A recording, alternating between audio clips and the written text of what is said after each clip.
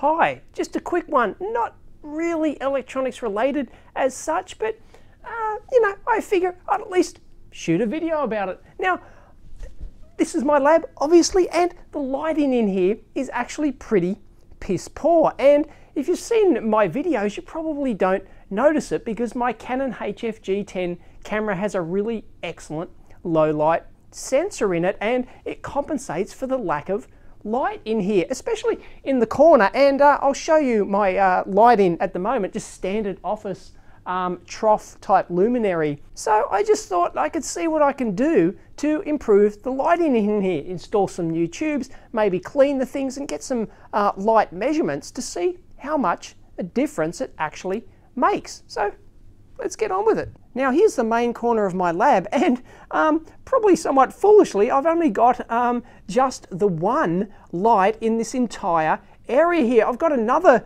one that's just inside the office cubicle part of it there, but it's on like the opposite side of the door, so I do get some light coming across onto my face as I'm shooting the videos, but that's not that great. And there's only one tube in here, and that basically does both of these benches here, which is really crazy. I mean, I've got another one, well, there's another one here which sort of does this teardown bench as well, but that's only got one tube in it as well, and I've got another light over there, and basically I've got a total of 9 in the entire office space, and they've only got one tube in them each, and they're probably the original tubes. Since I moved in, I haven't changed them, I haven't cleaned the filters, so they're likely very dirty, and well, I thought we'd do some light measurements and see how we can improve it by installing maybe some quad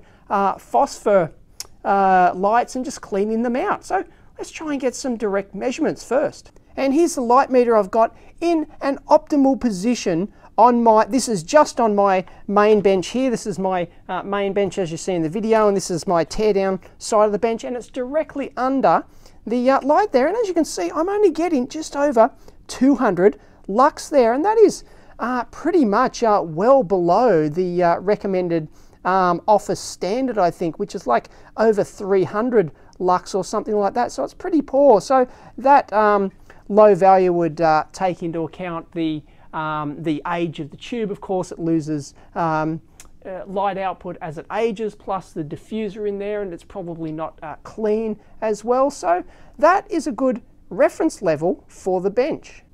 And here's the back corner of the lab where I have my camera set up, and that's my live notebook over there they use for live shows, and it's only 170 lux sort of stand in here. And if I go over here, it's at the notebook here, it's only 100 lux, and way over in the corner here, if I get out of the, you know, we're only talking 70 lux. It's terrible.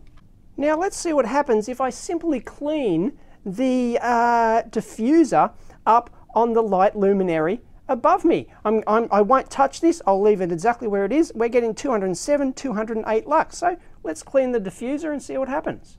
And if you're wondering what I get without the diffuser at all, we're talking 200 and exactly the same, 208 lux. Go figure. I was a bit surprised about that. I expected it to be sort of, you know, a decent increase at least without that diffuser.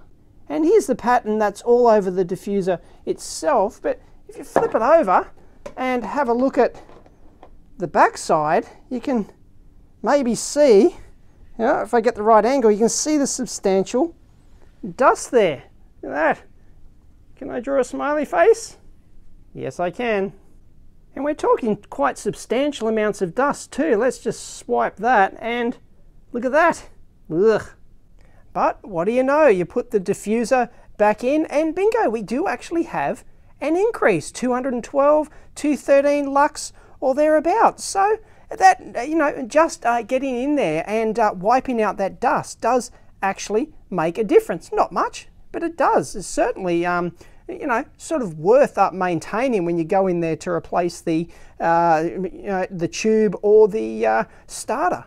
Now I've taken the tube out, and you may think that hasn't changed much because I'm not shooting at a constant exposure setting here. So it is like really quite dark in that corner now. Trust me, it's not that great.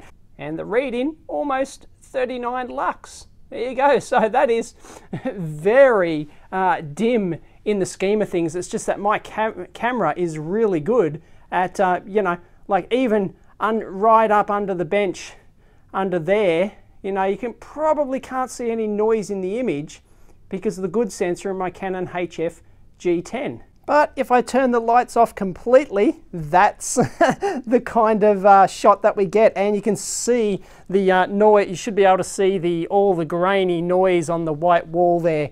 Probably a pretty horrible image. And lux-wise, we're only talking 0.3 lux. That's nothing.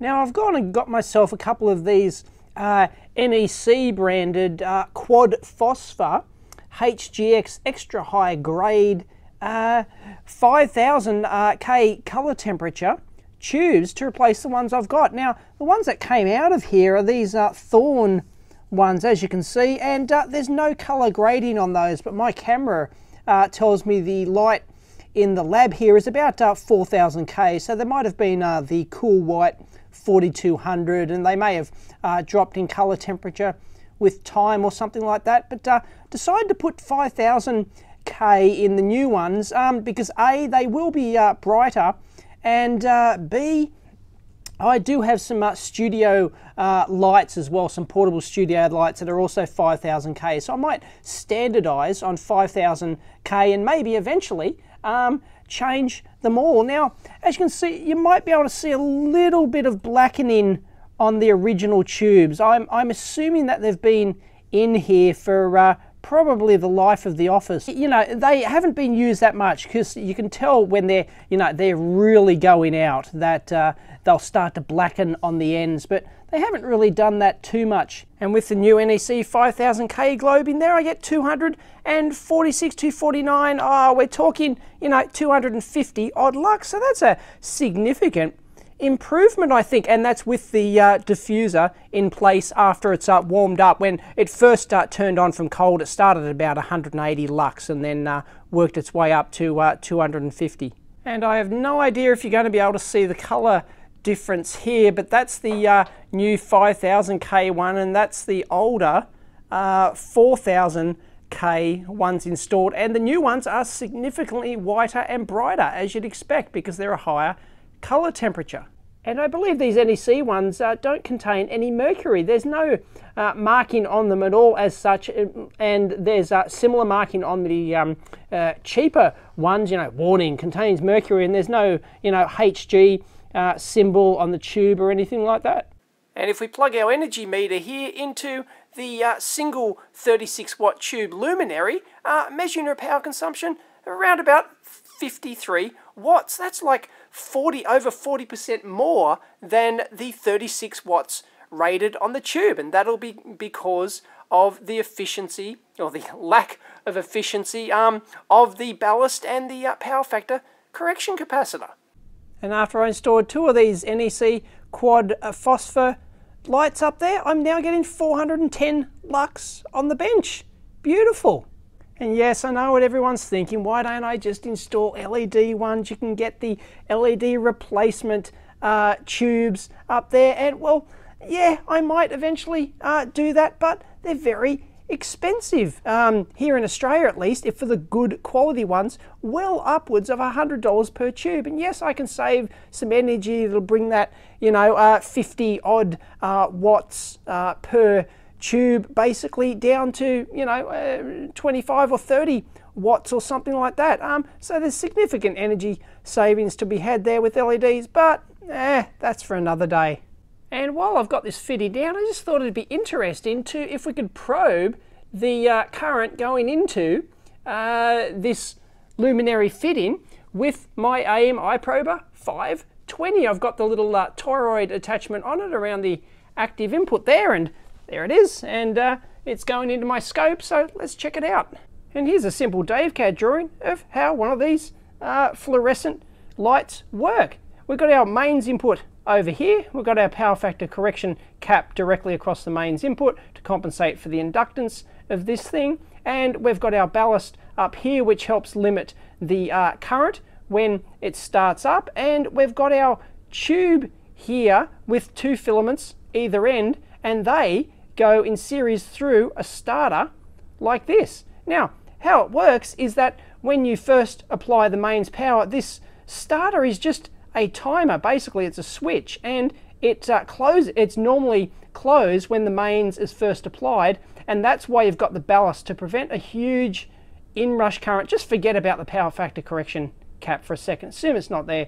If you didn't have the ballast there in series, the filaments would just they'd blow up, bang, because there'd be too much current flowing directly through there. You'd have both filaments directly across the mains input. So the ballast just limits the inrush current there, and the starter, after a couple of seconds, it switches off, and that allows current to flow.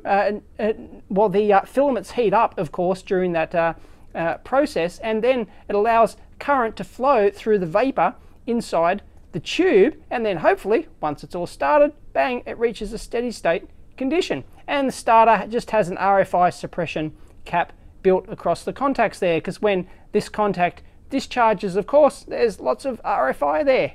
And the reason these things flicker occasionally is because this starter, if it opens at the wrong time, it usually just contains a metal strip in there, and when it heats up, then it opens. So the timing's, not very exact. So if it opens at the wrong time, then there's not enough inductive kick to generate the high voltage required to switch on the electrons flowing through the tube. So it starts again, and boop, after a couple of attempts, it'll finally luck upon it and start it up and kick on the tube. And once it is, of course, the current actually flows, the electrons flow through the tube itself, the vapor inside there, and the starter has no effect at all. So I thought we'd do a few simple current measurements here. Let's measure the mains input current here. Let's measure the current through our power factor correction cap down here, and let's also measure the starter current down here. And here we go. I just captured the switch on, and we'll be able to zoom into that and have a look.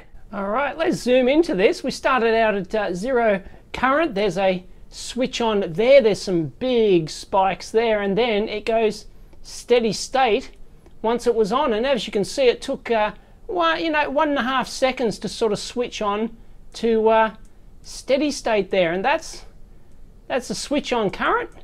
So I'm not exactly sure what's happening there. Something to do with the starter and the ballast, of course.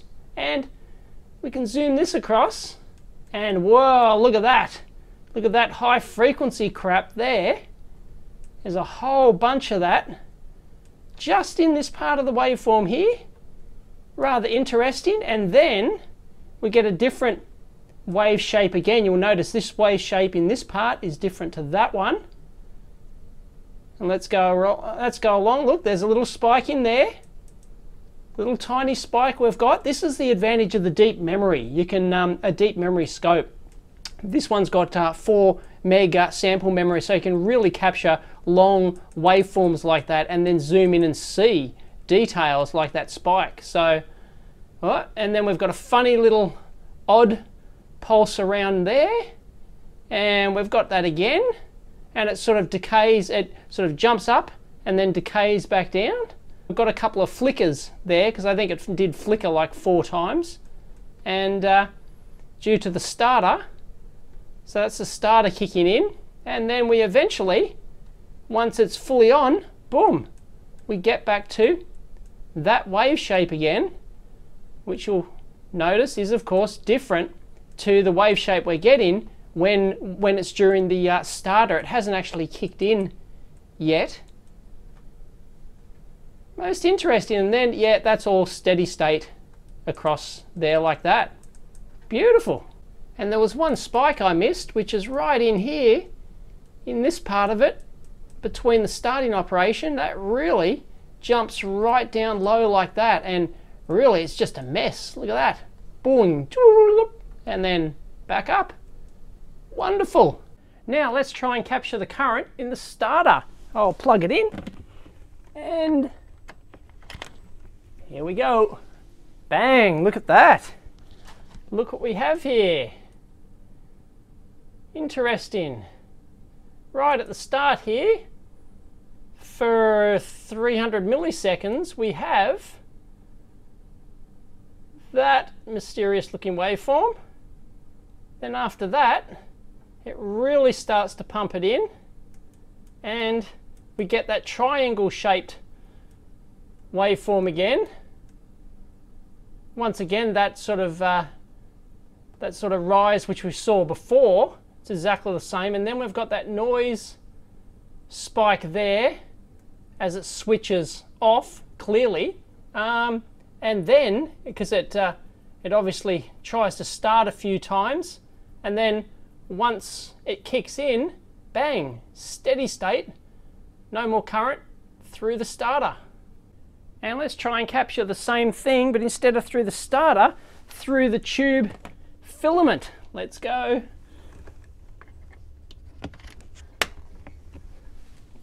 And bingo, look what we've captured. Here we go. At the start, got the same thing we got before. We get the starter trying to kick in with our triangle shaped waveform there, and then once it kicks in steady state, bang, we get the same waveform we're seeing on our mains input. And let's capture the current through the power factor correction capacitor across the mains. We expect just a basic sine wave here to be captured. Bang, there it is. There's the switch on, but after that we expect just the regular mains sinusoidal waveform. That's exactly what we get. Beautiful. So there you go. I hope you found that interesting. And if you want to discuss it, how these things work, or discuss anything, jump on over to the EEVblog forum. And remember, if you like the video, please give it a big thumbs up. Catch you next time.